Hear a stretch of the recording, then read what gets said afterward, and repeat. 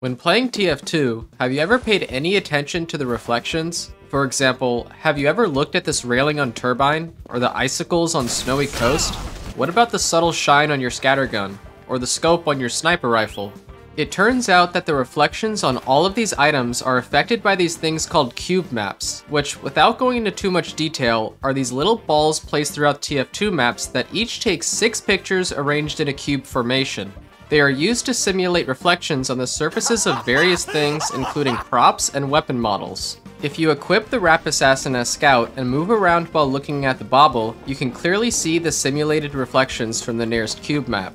Now, to my surprise, some maps like Gold Rush, for instance, have little to no cube maps at all, which is a great shame because if you take a shiny item like the Girardi and compare its cube map version to its non-cube mapped version, the difference is night and day.